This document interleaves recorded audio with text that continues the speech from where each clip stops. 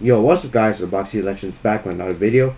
In this tutorial, we're going to talk about how to add comments to your Roblox script. So you might be asking what adding comments to your Roblox script does.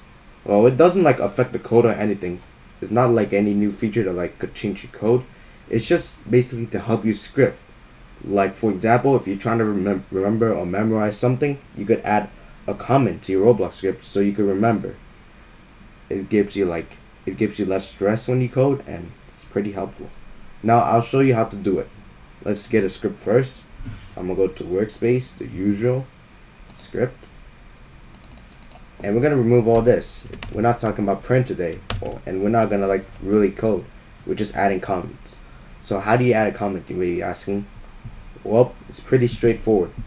All you gotta do is you gotta hit the dash twice. It's right next to the 0 on your keyboard if you're using a Windows keyboard, but I think all keyboards are the same, so let's hit the dash twice next to the 0 on the right side. I'm saying again. So you see I put 2 dashes. Now that's basically a comment.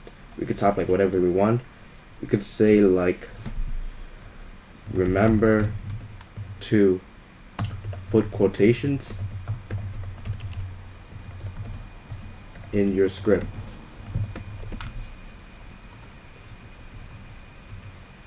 So you see, we now basically got a whole comment on it, and it's to help you remember. It doesn't affect whatever scripts in it. And I could set another example, and you know what I'm saying when testing.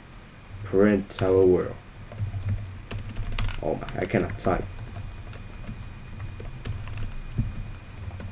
So if it prints hello world, then obviously it works, the script. Because this shouldn't be affecting anything. It shouldn't be making it more laggy, your game. It shouldn't be doing anything. Can't affect the scripts, can't make it laggy. And that's pretty much what it can't do. It can't do anything.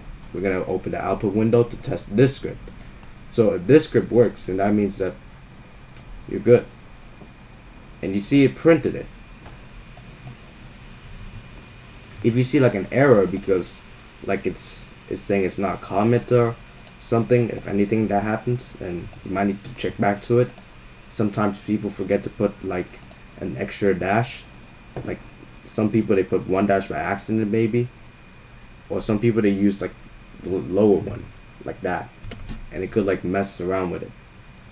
Anyways, I hope you enjoyed the video. If you do, please like and subscribe, and I'll see you in the next video. Bye guys.